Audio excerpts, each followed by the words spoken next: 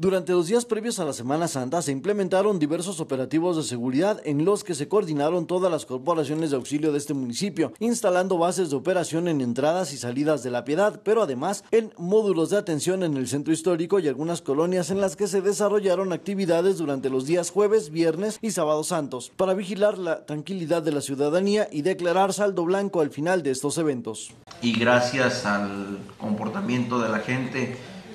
a las medidas que se implementaron por parte del gobierno municipal en coordinación con las áreas que te acabo de mencionar, tuvimos saldo blanco. Tuvimos en nuestro municipio un saldo blanco en esta temporada de Semana Santa, lo cual nos dice que la ciudadanía tomó en cuenta todas